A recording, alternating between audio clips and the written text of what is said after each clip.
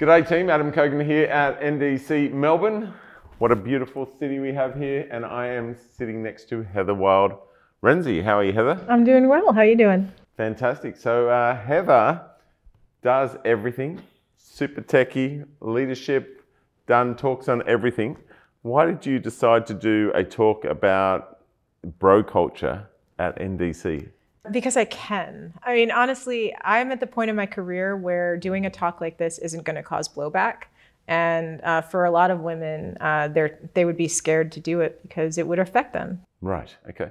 So if you were to summarize your talk in 2 minutes, what is it? So basically, insert minority here are discriminated against in the tech culture, basically by design, because the tech, like bro culture is tech culture. My talk is about helping people to understand how to identify where bro culture is and how to change it for to become more inclusive. So if I look at myself, run a tech company, we have about 70 people. There's only a thin slice of women, not through design. But really, I would say there is no bro culture because we are trying our best to hire friendly people that love learning. Have I got a problem? Culture does come from the top down.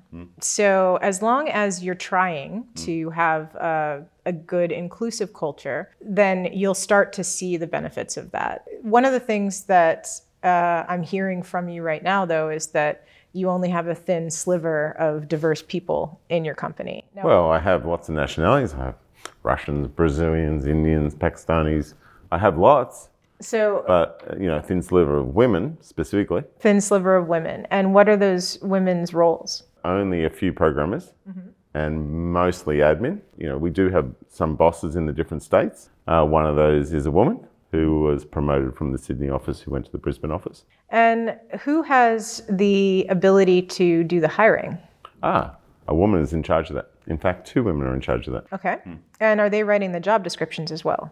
No, that's a good point. Yeah, so in order to start to shift your culture a little bit, you need to start to write more inclusive job descriptions. That's really important. Yes.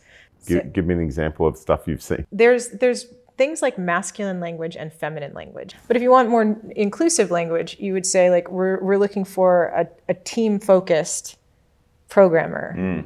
I love hearing that because I skim a lot of them and I'm always looking through tech, which tech, that's correct. But I don't go through the nuances of the rest of the description.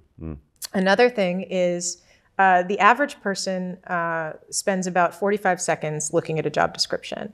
If they can't finish to the end of it in 45 seconds, then they're going to move on to the next thing. But men will apply if they're only like 40% qualified for something.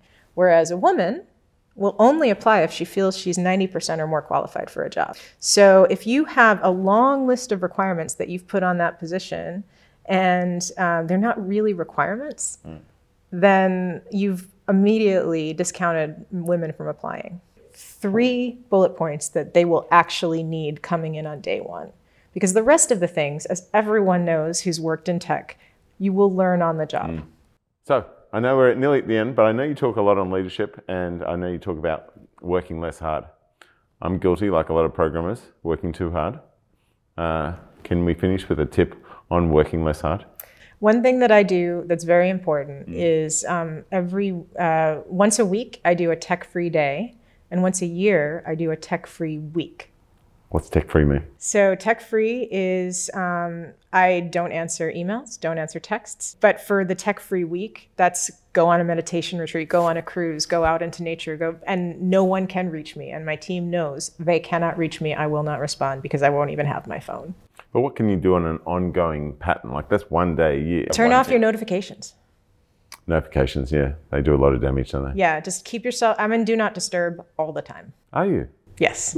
Oh, wow. And then I have blocks of time where I will check my email. It's never an immediate response because that puts you into the trauma cycle where you hear the notification, you think it's immediate, you have to do that. Nothing is immediate. Right. Oh, that's a very good tip. Thank you, Heather. All right, that was awesome. So hopefully you enjoyed that interview with Heather Wilde. This is Adam Cogan in Melbourne, NDC, signing off. Cheers.